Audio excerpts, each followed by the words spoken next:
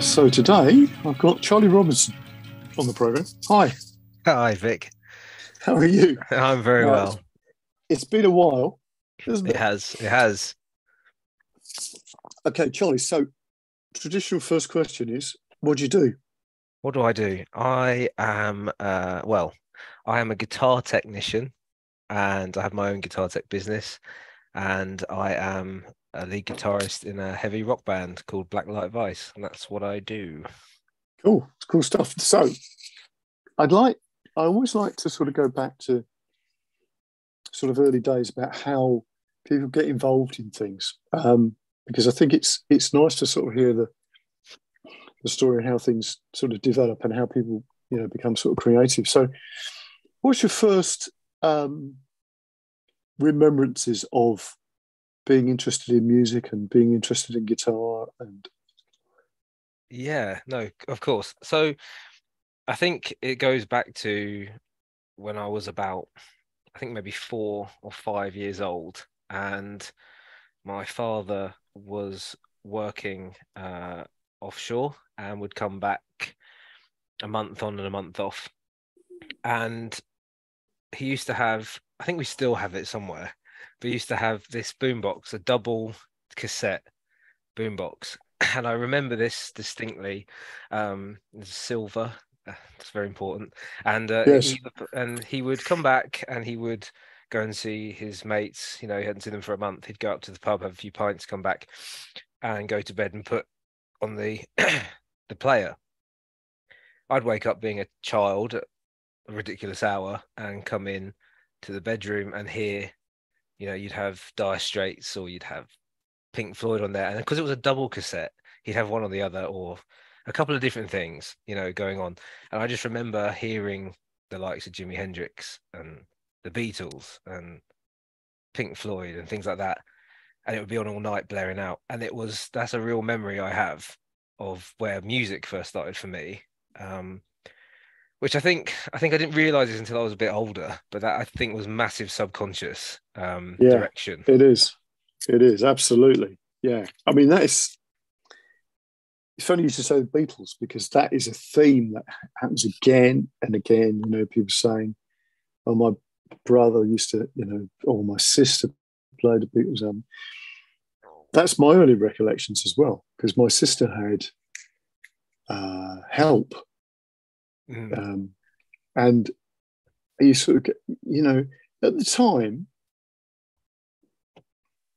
it doesn't seem anything because it's just normal. It's just there, like you're saying. With that, it's just there. It's absolutely just there. But it's sort of, it's part of the, like the surroundings that you're in, the ecosystem, if you like. And as you say, it sort of seeps in, doesn't it? Yeah. But that's like a memory, a locked-in memory that I have. Yeah. I can't. It's not very long. It's not really very long. It's like it's like an image actually, rather than a video in my head. It's an image, and it's of those sounds. That's what I remember from that. From getting into music, I think that was where it started. Yeah. But for like guitar, for example, that I remember. I actually really remember this, and this is probably one of my earliest memories. We were on holiday in Spain, and my godmother's husband was Spanish, and so we used to go on holiday to visit them and go away with them, and we would go and stay in these really non-touristy, proper Spanish towns and villages and rent a villa or something. And went into one of the local towns one day. You've got to bear in mind, this was in the 90s, and they're all Spanish speaking people. And I just remember walking through this town, very small, like so small where I'm looking up at everything. That's what I can see. And we come across this flamenco guitar shop, and I don't remember this, but this is what I've been told by my parents. I ran straight up to the window. I was like pointing at the window at this thing. I was like, "What's that? What's that? What's that?" And I remember seeing this shape. It was a flamenco guitar, and I was like, I want that, I want that, I want that." And my mum was like, "Oh no, you know, you don't want that, you know." And my dad was like, "No, he really showing an interest." So then bought it for me, and that was when that started because I was obsessed with this thing. And bearing in mind, I was very small, like I was maybe 4 or 5, maybe 6, and a flamenco guitar neck and the flamenco guitar in general, massive, massively too big for me. But I just was like mesmerized by this thing. Yeah, yeah, yeah. Interesting, isn't it? Cool. So, what happens then? Just sort of the flamenco guitars hanging around the house, is it? When you bring Yeah, it back? it's there. It's always there, and it's always there. And I would. This is quite funny actually. I would listening to my dad's records and on the cassette and stuff. Uh, I was shocked to discover that standing in front of a mirror and pretending to play doesn't mean you can play. And this was No. quite upset. This was quite upsetting for me. I remember thinking, "Oh, why can't I do that?" Yeah, I think it was All Along the Watchtower solo or something, which is still one of my favorite solos of all time. Yeah, And I just remember yeah, hearing it and yeah. thinking, "Oh, I want to do that. I want to do that," and but I couldn't. And that's when I thought, Mm, okay, well, I actually have to learn to do this. I thought it would just happen. yeah, yeah. But I tell you what, standing in front of a mirror with a guitar is a recurring theme when Or I tennis interview. racket. Yeah, or plastic guitar. Mm. Um, Lots of very famous guitar players that I've interviewed, they've all said the same thing that I did that. So I think there is, again, it's like the land is being sort of prepped, isn't it? Interesting, isn't it? Okay, so right, so we've got this. You realise that you can't just play like Hendrix. Yeah. Um, Sad, isn't it? yeah, yeah. So when did you really start to, you know, get stuck into playing? Well, I think I really got stuck into playing was when I met you, Vic. So I had played throughout my primary school life, but I only got so far, and then Hmm. I started getting into, I'd have been, year 6, so just about to start sort of secondary, and I was learning things and listening to things and seeing things like AC/DC, and I was seeing things like Eric Clapton more and Jeff Beck, and get kind of going through my mum and dad's record collections and CD collections. They had towers of CDs, and they Hmm. had loads of stuff. There was Eric Clapton, there was the Yardbirds, there was all kinds of stuff, and I Hmm. was just interested. I wanted more, and what I was learning at the time was chords and chord progressions and songs. But I was now moving towards, I want to learn guitar solos. I want to Hmm. play that. Yeah, I want to see that. And then a little film called School of Rock came out, yeah, yeah, yeah. which being at the level I was then, it was just at the right time, that film, because that opened a whole thing for me. I remember watching it. I had a portable DVD player, and I would watch it again and again and again, and I would listen to all the songs and the music. And Jack Black was like the coolest person. Hmm. And you then start to learn about different guitar brands. Oh, what's that? Or you look it up. Oh, it's a Gibson SG, or it's a Les Hmm. Paul, it's a Flying V, and you think, And then there was a part in the film which is which is actually a big thing, is he's written all the bands in different areas on the board, on the chalkboard. And I paused that and I wrote them all down. And I started going through them, and that's when I opened up to this massive AC/DC thing. And a friend of mine at school, I must have been 13. He went, "Oh, that's because he had older brothers. You see, I don't have like older brothers." And he had 2 older brothers, and they were into all like Metallica and AC/DC and Nirvana. And he went, "Oh, that's Back in Black." That song, that's AC/DC, Back in Black. And I went, "Oh, okay, so what we did, which I think is missed now with a lot of kids, is my mum took me to HMV, and I got a nice good 3 for £20 deal back then. And I didn't know Hmm. what album it was on. So I just bought the Donington Live at Donington album, and I just listened to it non-stop for years. And that was it. mm, That was me mm, sold. And that's what happened. mm, mm. It's amazing. I mean, there are a few things which I think we've been very lucky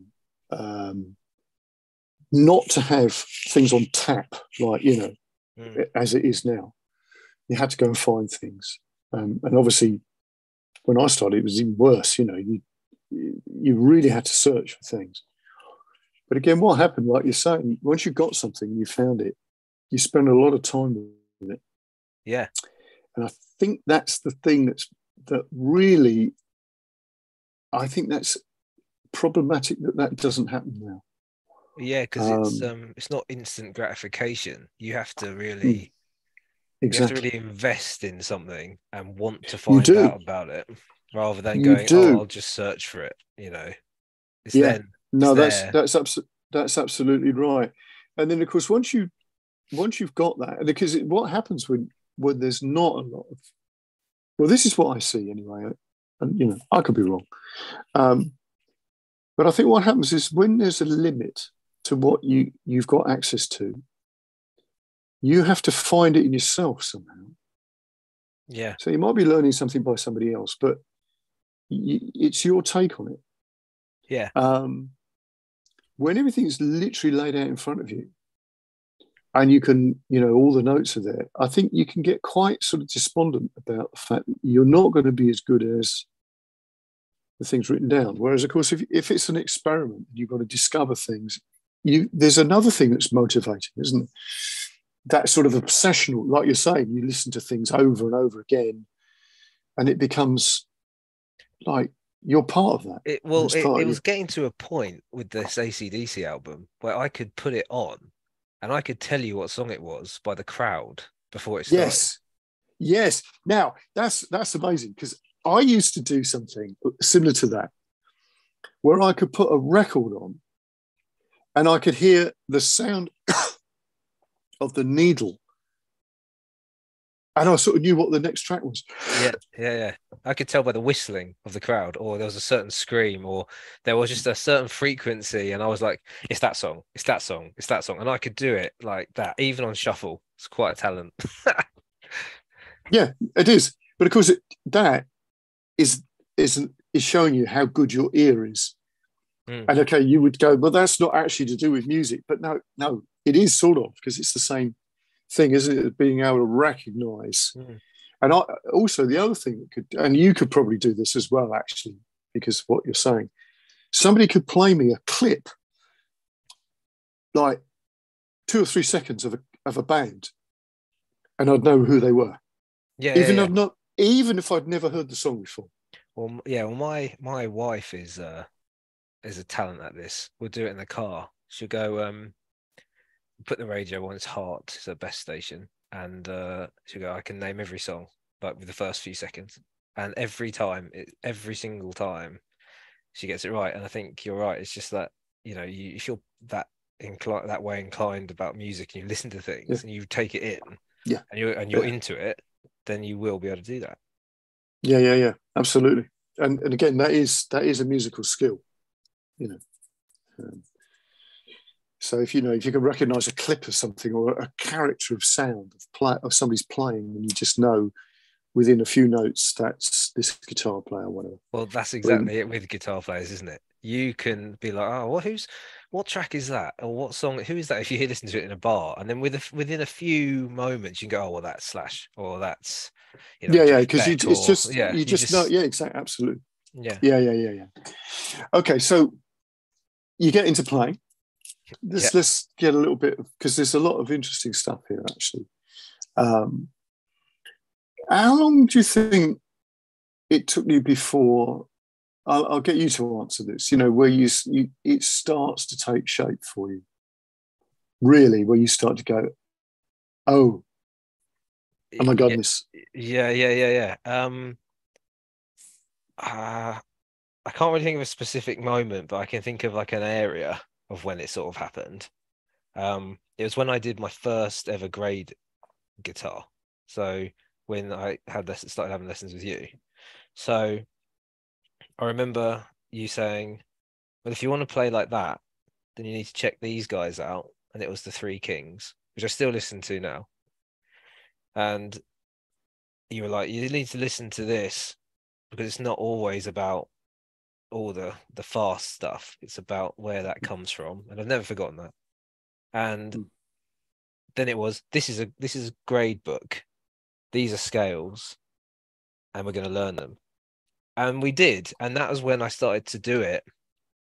And I started to pick, like, this is becoming from just playing chords to being a bit more advanced to what I was hearing on CD and thinking, actually, I'm starting to be able to do this now. So it was doing these scales and thinking, actually, that sounds like a solo. It was all about guitar soloing and wanting to do that for me. And listening to those guys, the Three Kings, I was just like, yeah, I can do that, to start with these scales, and then it will progress, and it did. And that was my kind of moment where I was like, I can do this. I can do what they're doing. Yeah. Because there's a fundamental thing really about the blues, which feeds in, and it's not just blues, because you could say that's true with, the way that rock and roll filters into things. But the three kings, as I used to call them, me and the BB King and Albert King and Freddie King. There's so many guitar players who were inspired by them that their guitar phrases, you can find them in most really great players. Yeah. And of course, it's like learning to speak. It's like learning to speak that language.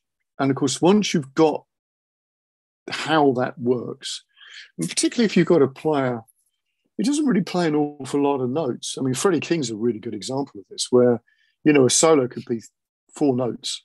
Yeah. Just those 4 notes over and over again in different sort of permutations. And you think, okay, if I could nail that with those 4 notes, yeah, and I can play 24 bars with 4 notes, anything that you can add to that, if you can keep that ability to keep being able to rephrase and reinvent something, then you're on a winner. And it's also songs like, Little Red Rooster, for example. Yeah. Just a simple blues 3-chorder. And when you're learning, when you first pick up a guitar and you think, I can't do this, if you can just learn that, the sense of empowerment you have is amazing, because you're like, I can actually play something that's in time that everyone recognizes. And then when you start looking at scales, it's a really easy platform to learn over. And now with the tech we have now, you could record yourself on your phone playing this, Little Red Rooster, E, D, A, or whatever it might be. And then you can just solo over it and try. And now it's a lot easier to actually feel accomplished immediately, which then inspires you. Exactly. It's all about inspiring, isn't it? Yeah. And it doesn't have to be like, I want to learn the one solo from Metallica. It's like, well, one day, but you got to start back here first and actually appreciate what you have done. Absolutely, definitely. Okay, so it's interesting because there's a few things obviously I know about how things sort of develop, but there's never this is something I really want to sort of bring out in this conversation, is that when you develop as a player, it's not just a straight line where you get these little incremental things going on. It's like you go along and it's like you get stuck and then suddenly you make this massive jump. Yeah, I call it the stairs. I talk about this all the time to lots of people. And I've noticed this myself over being a guitar player for however many years I've been one. You will be going along like this for ages, and then all of a sudden you'll go poof, and then it will go along again. Exactly. And then it'll go whoop, like this, and it'll just keep going up like that in stairs. And it's stairs. Yeah, exactly. I say it to lots of people. It's all about the stairs. And one day it could be like a year. It could go up a few times, or it could be 5 years and it won't move. And then one day, yes, exactly, it'll go up. Yeah, exactly. But it's not a straight line. That's the thing. it's never that sort of, a percentage increase each time, which is logically what we think will happen if you practice, but it's not like that. And the other thing I think is interesting, like you've already said about the blues players that you were listening to, certain things initiate massive change. And sometimes those things are really small. Mm-hmm. They're just something that you wouldn't even think that would have that impact, but it can transform the way you play and transform the way you see music and experience music and all the rest of it. And I think you had a couple of those in that period of time when you Yeah. where you suddenly changed, and I don't know if you remember them that way or not. Yeah, I do. I remember a specific one. So once we had done the Three Kings, learning, from going through some of the grades from like grade 2, I started, and we started moving through the grades. You were opening me up to more music. I was then getting into bands and starting to kind of play with people. Then you bounce off one of them like that, but then you start. Well, there's a moment where I listened to Appetite for Destruction for the first time. So I had my AC/DC obsession for like 5 years. And then I was 15. I remember this clear as day. I was 15. I thought, you know what? I want to go and listen to something else. I want to see if I can see something else. So I went downstairs to my mum and dad's CD collection, and I just pulled out randomly just CD covers that I thought looked cool. I had no idea. And I remember pulling out, I think it was Iron Butterfly, Moody Blues, and Appetite for Destruction. And I thought, that one looks cool. So I put that in, and then Welcome to the Jungle, the intro of Welcome to the Jungle started. And that literally changed my life forever. Even now, it's my favorite song. They're my favorite band. Slash is my favorite guitar player. And that's when that happened. That's a notable time there, because I was like, who is this? What is this? And all these fireworks started going off in my head. And I had to know. I had to learn it. I had to watch it. So I did all this stuff. And that's when I was like, I need to learn that riff. I need to do this. And I worked hard at that. But all the while, learning the grades and the scales and all those things and progressing through, I started to find an identity, right, as a guitar player. So I had all these things that I knew of, but I started to kind of narrow it down to what I wanted to be and the players I really kind of gravitated to. So yeah, that was a point when that happened for sure, when my level went up like on another shelf. It's interesting that, isn't it? Because again, sometimes you can come across a player that you would have ignored earlier. I'm not necessarily saying that would have been the case with Slash, but you can come back to a player that you weren't ready for. And maybe in a strange sort of way, you weren't ready for that earlier. Yeah, no. Because and I think this is true with people like Brian May, actually. I think you need to know a little bit more about playing before you realise how good a player like Brian May is. Well, I think that way about Keith Richards. Yes. That's absolutely. It's only until like actually about 3 years ago I really sort of, and that's even now, right? 3 years ago when I sort of clicked on, I was like, Keith Richards has got something going on here. He had something going on here. But at the time, growing up, I was like, oh, flashy guitar solos and all this stuff. Actually, you listen to Keith Richards playing some of those solos and some of those riffs in the Stones, and you think, wow, that's really clever, actually. Maybe 2, 3 notes, 4 notes, but it's clever and it's really, really atmospheric. Yeah. There's something otherworldly about Keith. That's the best way to put it. Is that an understatement or what? Yeah, no, it is an understatement. Because obviously the thing about the Stones, because I had sort of my teenage years in Dartford, and of course wherever you went, when you started playing, if you went into a pub or something like that, the Stones had played there, whether they had or not. But that was part of the, you know, part of the aura of it. Yeah. Somebody said, "Oh, the Stones used to play it," you know, and they possibly did. I don't know, you know, because they would have played around that area before they went to London. So they were always there. Didn't matter what style of music you were doing, they were sort of haunting you somehow, because there was something about how they put things together, because it was almost like they were inventing it. Yeah, as it was happening. Although, yeah, because, okay, they were influenced by, you know, Motown and R&B and all the rest of it. But the point is they were doing it their way. Because, again, you had to work it out off the record, right? Mm-hmm. And you had to do your own thing on it, because you couldn't always get it right. And you can see that in that way that he plays. It's just immediately, it's got the vibe, it's got the soul of whatever it is he's doing. He just manages to put that across so eloquently. It's effortless for him. It is. And some of the ideas are so simple, but you know, and sometimes sort of slightly counterintuitive. Obviously, Satisfaction, I think, is a good example of that. Yeah, how that works. And the other one I would say is Miss You. Yeah?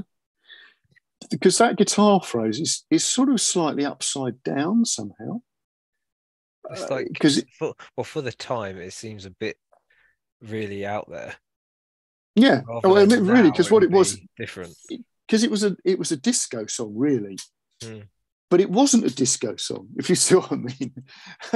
Which is, I think, quite typical of the Stones, because you listen to their stuff and you go, okay, you mentioned Little Red Rooster, and that is obviously totally blues, but to the point that it's even playing with the form, you know, like a lot of the blues players did. It wouldn't necessarily be a 12 bar, you know, it could be anything. It's the one where you're in a place and you go, there's a couple of musicians there. There's a drummer, a couple of guitar players, 2 bass players, a singer, and a banjo player. And you go, right, we're going to do Little Red Rooster. And it all works out every time. Because it's that simple track that you can just do whatever you want with. And you could, and the thing is, you can sit on that riff for as long as you want. Yeah. And all we got to do is look at each other. Exactly. And then you look at each other. Yeah. Exactly. And I always find that, in fact, I use that as an example when I talk about songwriting, particularly about how it doesn't have to follow a form, you know. No.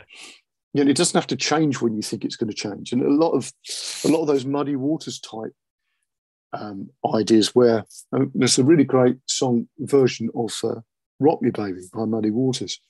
And if you listen to the original B.B. King version, which I know you know well, he sings on the 1 chord, right? Mm-hmm. Dun, dun, dun, yeah, Rock Me Baby. Dun, dun, dun, dun. But when Muddy Waters does it, he sings on the 4 chord. Yeah. So he doesn't play over the 1. He waits to the 4 and then he sings. And of course, Little Red Rooster does that. The riff is on the 1 and then it goes to the 4 and he starts singing. And it's like how you turn the form upside down. The other good example of a song that breaks those sort of conventions about what we think a good song does or how you play a blues, you know, is Mannish Boy. Because it's just one riff, and it doesn't go anywhere, and yet it's like a steamroller, you know. It's incredible, and you think, how does that happen? Yeah, you listen to it and you think, but you think that, but then you just accept it. Of course you do, because it's just so incredible. You can't, you know. So anyway, So we're getting a bit anarchy, but this is good, because this is the sort of thing I think, you know, when you play an instrument, you start to really get into how things work, and I think this is interesting because, as you say, you're a guitar tech, as well. And in a way, it's about how the guitar works, that concept, not just how a song works. But well, that opens up another book, doesn't it? It when does. you start to learn about that side of it, it actually not only adjusts your playing, but it really fully invests you in that instrument like you wouldn't believe, because you then know your instrument inside and out rather than just the strings. Like it becomes a different thing, I think. Yeah. And I would say that's the same about being able to write songs. Makes you understand how songs obviously work. So when you learn a song by somebody else, you're fully invested in somebody else's song, because you can see things in that song that you wouldn't normally see if you just learnt it. Yeah, but it makes you listen to music differently. It does. Totally does. Yeah, absolutely. So because you had some interesting bands that you worked with quite early on, didn't you? And you managed to get the sort of the rock guitar persona really well, I thought. Thanks, Vic. Well, you Thank did. You. You did, totally. Because your hair is a lot shorter than it was, I must say. Yeah, it's a lot shorter now. It's still curly. Still curly. Yeah. But you certainly had the image. So tell me, when did things really start to kick off? Because you did some really great gigs, didn't you? Just some great stuff. Yeah. So, I mean, where do you want to start? I mean, we could start at the bit where we created an AC/DC tribute band, and that was my first ever gig, and we learned every song off Donington CD because we were all obsessed with it. And and it was great because a friend of mine, his brother, he didn't play guitar, but his mum wanted him involved with it in somehow. So we got him to get a bass. I said, right, well, this is what you need to do in an AC/DC band. You just play the root note, and then every now and then move it up to the octave root note, and then back down again, and just make sure that you're in time with the drums. Okay? And he was like, yeah, and it was great. And you know what? It worked really well. But that was this AC/DC tribute band, which we did a couple of gigs, and then that's when I think we started to all find our feet a bit. You know, getting up there for the first time with a band of your own. Like we did bits, didn't we, Vic, where I'd come to a gig of yours and get up and play a bit of like Pork Pie Hat or something, and we'd get up and do a bit, and then that was like my introduction to playing on stage, which I tell you is a daunting experience, but you need to do it. Yes, because I've got something happening on Sunday actually, where I've got loads of kids playing. Which of course is almost like dealing with a runaway horse, because there's so many kids playing. There's nothing I can do if it don't go out. But so that's on Sunday. So I'm still doing that type of thing where you get because it needs to happen. Of course it is. Because once you get that first experience of standing in front of people playing, even if they can't hear you, it doesn't actually matter. No, but it was for me, Vic. I remember playing that little club in Maidstone. It was quite a dingy club. Yes. And, I remember the Jazz and Soul. It was the Jazz and Soul Cafe, wasn't it? I remember getting up there, and I was really nervous. And I got on there, and do you know what? I came off that stage, and I just wanted to go again.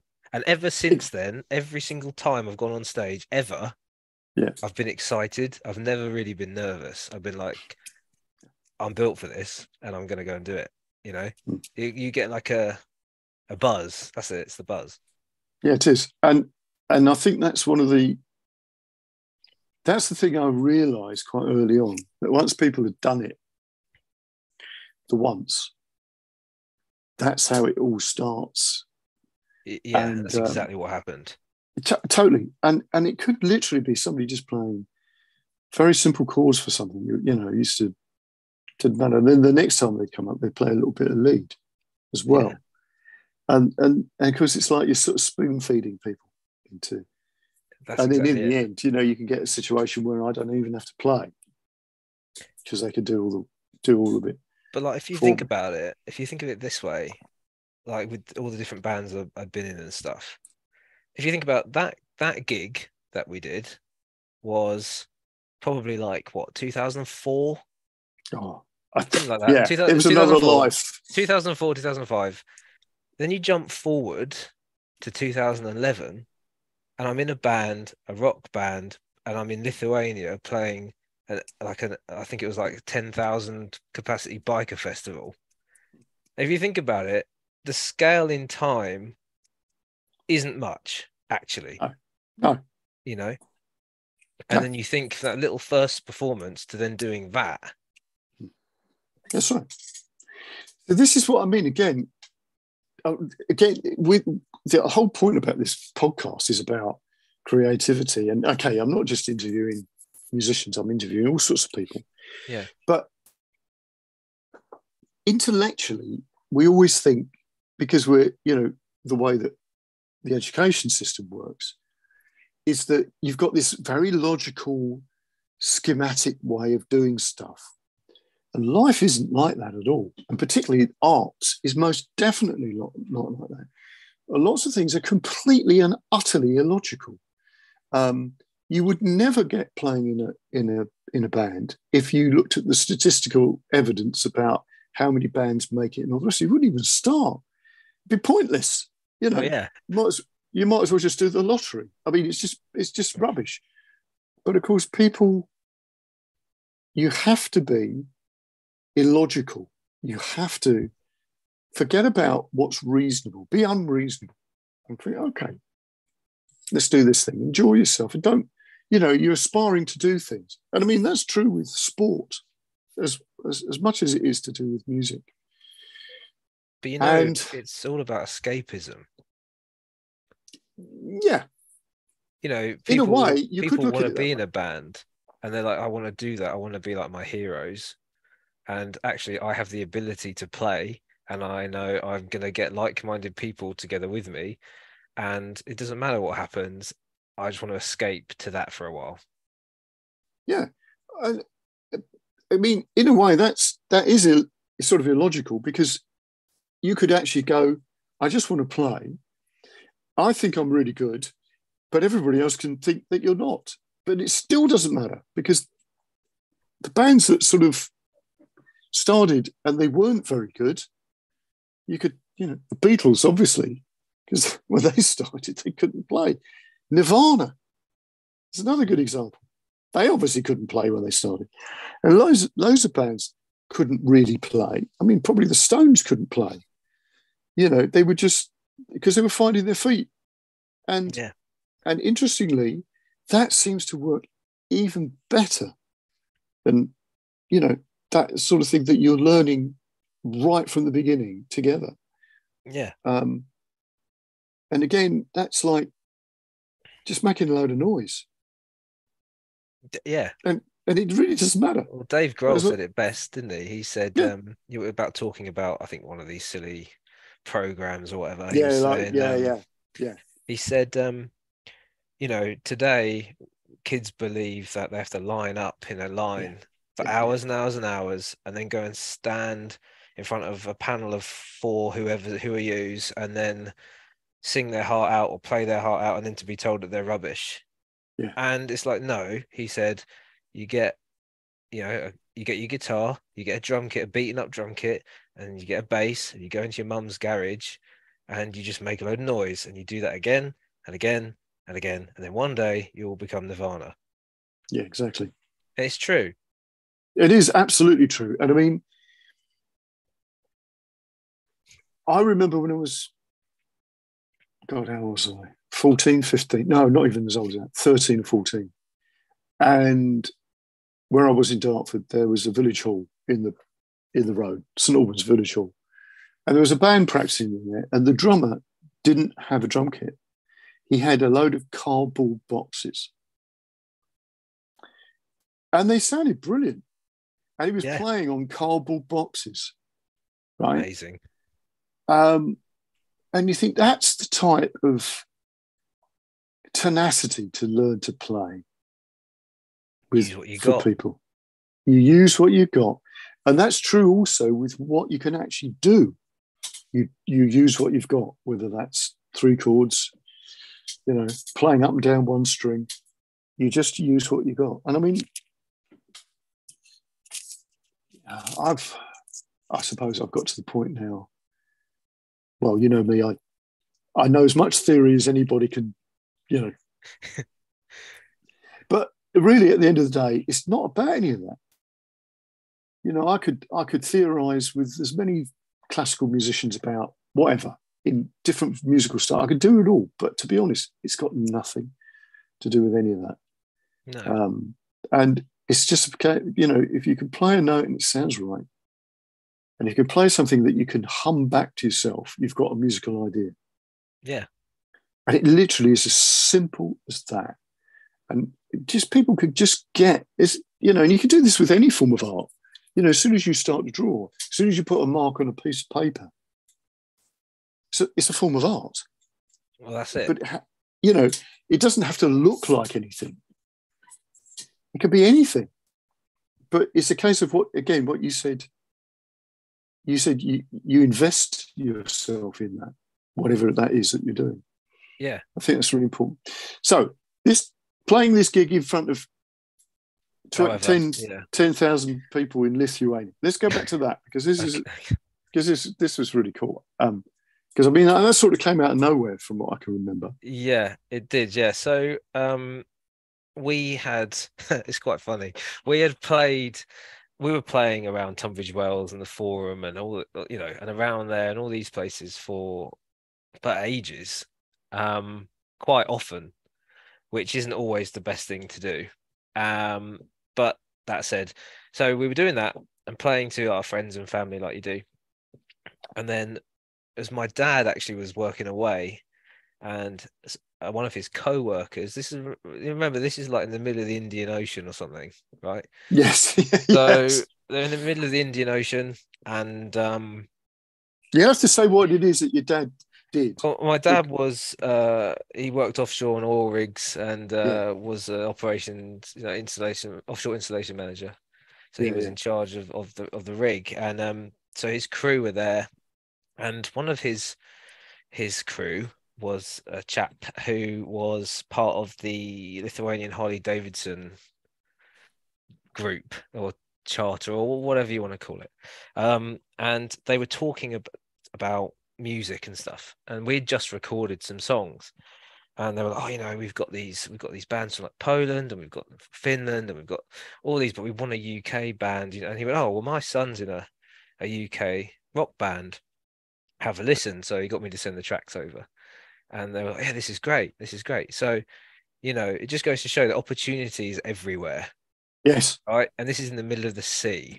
Okay. Yes, in the Indian Ocean. It's not even if he's in the North Sea. No, absolutely. Exactly. So it's opportunities everywhere. You just got to be in the right place at the right time. And so that happened, and he was like, yeah, sure, that sounds great. So we you know, spoke to them, came to an agreement, a contract, and then there's us, this little band of 18-year-olds. One of them was still 16, and he was still at school, and he had to ask his This is not Ryan, is it? It is Ryan, yeah. He had to ask. He had to ask his. He went into. It's so funny. He goes into his form tutor, and his form tutor, still good friends with him now, Dave. I'll give him a shout out. And he followed all the bands we were in, like even still. Anyway, he was his form tutor, and he goes and he goes, "Oh, sir, I'm not going to be in next week." He goes, "What do you mean you're not going to be in next week or something like that?" You know, there's you know, something's going on. No, we've got school and stuff or whatever it was. I don't know exactly. But he goes, oh yeah, I'm going off to Lithuania with my band to play in front of X amount of people at this biker festival. And this was us, a little band of basically teenagers who had been playing at, you know, the Piss and Whistle the week before, and now we're doing this. It was all, you know, flown out there. It was all paid for. This, we had a presidential suite in this hotel, and it was mind blowing. and it was all like we had 2 tour vans and an entourage of people doing stuff for us, and it was literally like, wow, like, this is amazing. You know, didn't have to play for half an hour, didn't have to have a curfew, you know, all of this stuff, and we just turned up. We're driven around all over, like, you know, Lithuania to all these different places, and that was like you kind of like a make it moment almost. You're like, what is going on around me? And and that was an amazing experience. And then you come back after that, and then you're back to reality again. Do you know? I was talking to, I was interviewing a guy who was in a one of the, well, sort of the Medway bands, but they were actually a Maidstone band. But they were saying that they had a thing where they went on tour in Belgium. Right. And it was like that. And because they were of a certain style, you know, it was this sort of Medway sort of punky rock bands type of thing, which were quite big over there because of people like the Milkshakes and you know, Billy Childish's bands and whatever. Because of that, they had this, you know, there was this music scene over there. Very similar thing where they were on TV and everything. And then suddenly they're back in Kent again, you know, back in Maidstone, and like nobody knew them. And I there was another band, something similar happened where they were actually got into the Belgian charts, and they got picked up, you know, flown over, got off the, you know, picked up by a limo and all the rest. We went did their thing, got back in the limo, came back, and there was, you know, it was their mum and dad had picked them up at the, you know, back in England, whereas of course they'd been picked up by a limo. Bizarre, isn't it? Yeah, it's totally bizarre. And you realise that all of this is just sort of, I won't say it's nonsense, but you know what I mean? It's like, well, we just felt like we were floating along. That's the best way I can describe it. Like, you just sort of felt like you were floating along because you were like, it was just I don't know, I can't even explain it. It was just like one of those things where it's like you're just sort of picked up and plonked down, and then you're picked up again and plonked back down. So just as you're sort of getting used to this, it's over. Yes, you know. Yes, which is probably a good thing, actually. Yeah, in a way. Yeah, it's good. So that was brilliant story, fantastic. So tell me, because you had a little bit of time out from sort of playing, didn't you? You went off and did something else for a period of time, and then what happened? That you sort of decided, well, time to sort of come back into the sort of. Yeah, I mean, I won't go into too much detail about it, but I basically went into the military and I got injured and had to leave on a medical grounds basis, and putting all my time and focus into that, you know, I didn't really do much music. I was still listening to music, and I was still playing in, you know, my band then, Burn Marilyn. Just we were doing on and off stuff and gigs, which was good, but that wasn't where my main focus was at the time for obvious reasons. But then when I left, I had to come back out. I was like, right, I'm gonna go and do this again because it's something I'm really passionate about, and it's something that I know I can do. You know, it's a skill that's never left me, and I missed it. I miss playing my guitars, you know. Did you feel that when you came back to it, you were better?